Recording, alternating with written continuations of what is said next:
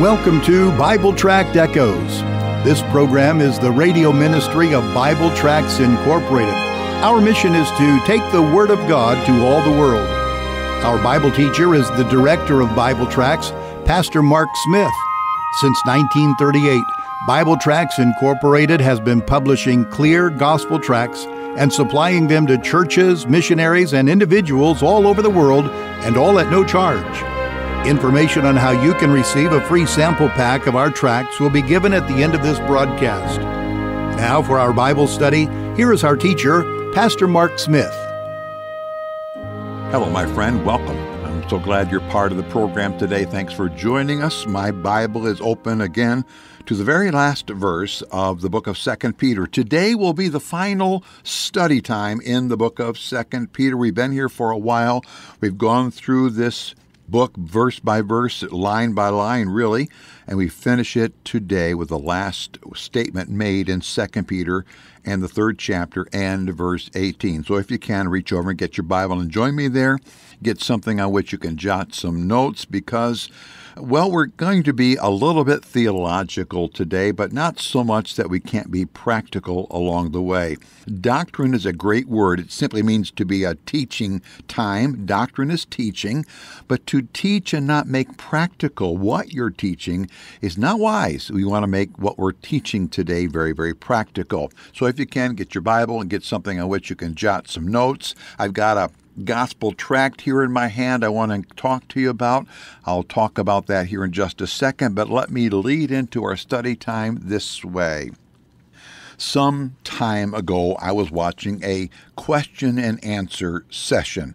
You see, a well-known Christian apologist had given a speech at a secular university, and afterwards, many of the students came and got in line to ask questions. One question was basically this, and I'm paraphrasing now. It said, if all creation and all people and all events are to be done for God's glory, then doesn't that make God the most egotistical being in the universe? Well, that was the student's question. And frankly, the tone of his voice, he was trying to be somewhat of a show-off. Well, perhaps you have met people who were, the big fancy word is a narcissist. That's the fancy word for somebody who's in love with their own being and feels like the rest of the world exists just for their benefit.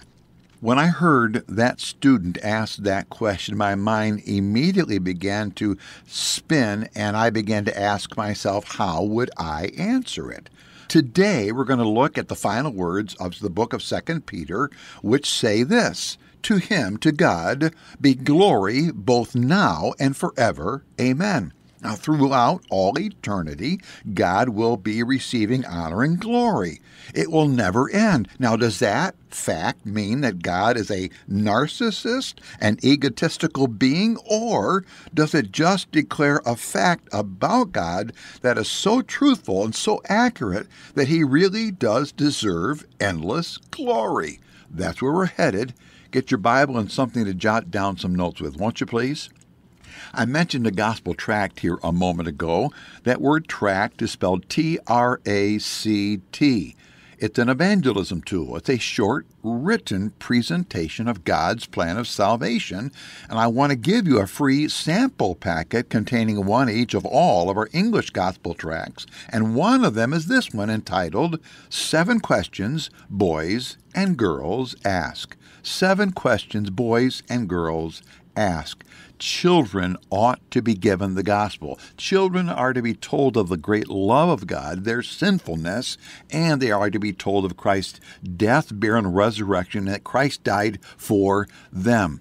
But this gospel tract helps a parent, helps a grandparent, helps a Sunday school teacher, helps a release time teacher, whatever the case may be, when somebody's dealing with a child, maybe it's a neighborhood child, that you can help share the gospel with them.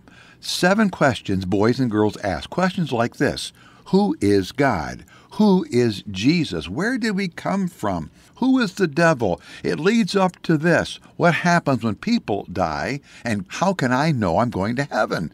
This is a clear, good tract for kiddos. Please let me send it to you. At the end of the program, my announcer We'll make known 3 ways by which you can give to us your name and your mailing address. Do that today, and we'll send that sample packet out, normally in the next business day's mail. If you can't wait to the end of the program, go to our website, BibleTractsInc.org. Bible, you know how to spell. The word Tracts is spelled Tracts. Inc is INC. BibleTractsInc.org. Get that sample packet, order it today. The last verse of 2 Peter 3, the last verse of the book says this, "But grow in grace and in knowledge of the Lord and Savior Jesus Christ. To him be glory both now and forever. Amen." Now our verse says that God will be glorified forever. Do you know what it means to glorify God? That's a term we use a lot. Well, when we glorify a person, just a regular person, whether it be an athlete, a police officer, a parent, or whatever, when we glorify a person, we are simply turning the spotlight onto them and putting them in focus for all to see. We're making them the center of attention, and we are rehearsing the reasons why we're giving them this honor. That is really what it means to glorify God. We are turning the spotlight onto Him and onto Him alone. We are rehearsing His deeds and His character that are behind the glory, this spotlight being shown there. Keep this in mind. Please keep this in mind. God is perfect in His holiness. God is perfect in His righteousness. God is perfect in His love and goodness. He is the only perfect one, and therefore He is the one who is, number one, the one who ought to be receiving glory because He's perfect, and number two, He's the only one that can receive glory without it altering His perfect character. God cannot change. Amen? The book of James says that. God can and will receive glory, but it will never alter Him. It will never make Him egotistical. It's impossible for Him to become a narcissist. If He could have any of that happen, then He would have changed and He would no longer be perfect. But that can't happen. Let me give you 3 reasons why God will receive glory forever and ever. Number 1 is this. Creation was designed to glorify God. Now that's probably well known to you. In the book of Genesis, chapter 1, God made the heavens and the earth and so on, and at the end of each of the 6 days of creation, we find that God said, "It was good." It was good, and at the end of the 6th day, when God made man, God said, "It is very good," and then He rested. It was perfect. Psalm 19:1 says that the heavens declare the glory of God, the firmament showeth His handiwork. Over in the book of Romans, chapter 1, we're told this in verse 20. The invisible things of Him, of God, from the creation of the world are clearly seen, being understood by the things that are made, even God's eternal power and Godhead. Simply stated, we're told there that the whole program of creation turns mankind's focus onto God, onto His power, onto His intellect, and onto His righteousness. Creation was designed to bring glory to God. God is going to remake this world, and it will bring glory to God in utter perfection. Secondly, the Bible says that salvation was done to glorify God. Now, when we think of salvation, yes, those of us who are saved, we certainly are benefited by our salvation, but our benefit is a secondary consequence. The main reason God worked this thing called salvation is so that He might be glorified. Many of you are familiar with how Ephesians chapter 2 begins. Ephesians 2:1 says, "And you hath He quickened who were dead in trespasses and sin," and it goes on there. But if I go down to verse 4, 5, 6, and 7 of Ephesians 2, here is what the Bible is going to say. Beginning in verse 4, "But God, who is rich in mercy, for or due to his great love wherewith he loved us, even when we were dead in sins, has quickened us together with Christ. By grace ye are saved, and hath raised us up together, and made us sit together in heavenly places in Christ Jesus. Listen now, so that in the ages to come he might show the exceeding riches of his grace in his kindness towards us through Christ Jesus. Friend, God saves us so that his grace and his kindness towards sinners can turn the spotlight onto his person, onto his love, onto his grace. Glory to God, you and I benefit from salvation, but salvation is first and foremost to glorify the God who designed it and worked the salvation plan. But number 3, here's a big word for you: predestination will be done to glorify God. I'm going to say that word again. Predestination will be done to the glory of God. Predestination is the work of God, his sovereign work, I might add, by which he predetermines ahead of time, or he makes certain ahead of time, what he will do with all believers. The Bible says he is going to conform us. He is going to transform us into the likeness of his Son Jesus. Ephesians chapter 1, verses 11 and 12 says this: In Christ also we have obtained an inheritance, being predestinated according to the purpose of him who works all things after the counsel of his will, that purpose statement now, that we should be to the praise of his glory, who first trusted in Christ.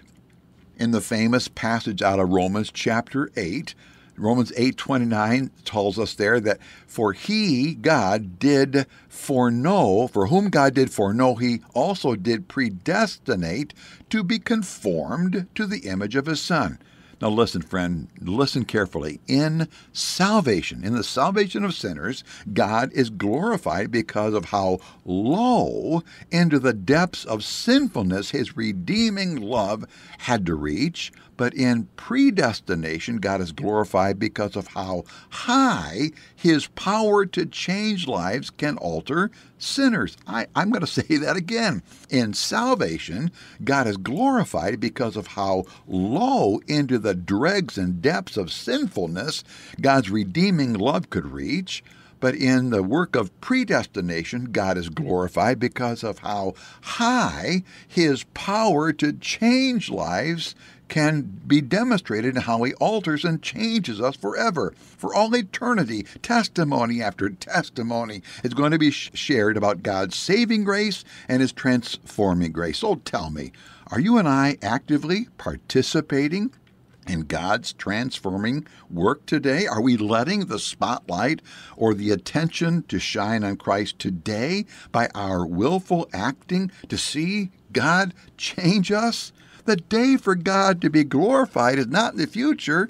It's going to happen then, but the day for God to be glorified in our lives is today. Let's God be glorified in us. Thank you for joining us today for Bible Tract Echoes. If you would like to receive a free sample packet of our tracts, you can contact us by calling 309-828-6888. Our mailing address is Bible Tracts, P.O. Box 188, Bloomington, Illinois, 61702. Again, our phone number is 309-828-6888. And our mailing address is P.O. Box 188, Bloomington, Illinois, 61702. You can also contact us through our website. Our web address is BibleTractsInc.org. Remember, the word tracts is spelled Tracts. That address is BibleTractsInc.org. May the Lord richly bless you as you serve Him.